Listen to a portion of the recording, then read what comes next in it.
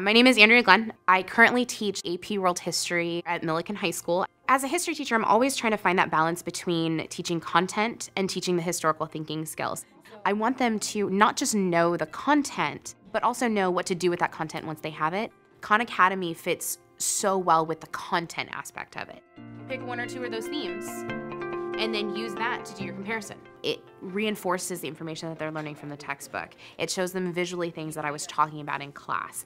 It provides them additional information or key vocabulary to the video clip that we watched in class. So it integrates well with all of the other styles of teaching that I'm already implementing in the classroom. Yeah? Perfect. Okay, somebody else?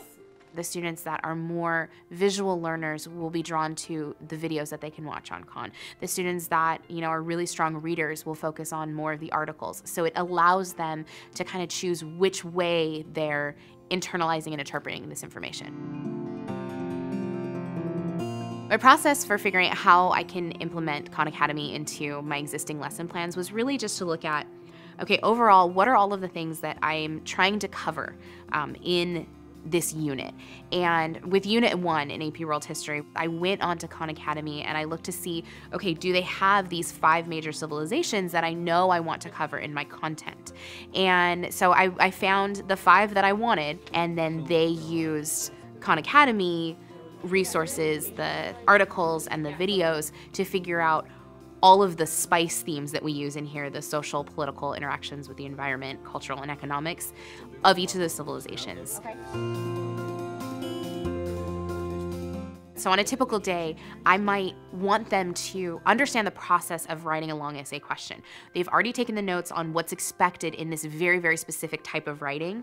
They know what is supposed to go into it, but they need to practice how they write those sentences, how they put that together, how they infuse the content into the prompt. When they click on AP World History, it's divided into the units of time. So they can click on those units of time to help them find this research that they can use to answer the prompts that they were given. Then they can practice the skill of long essay question writing.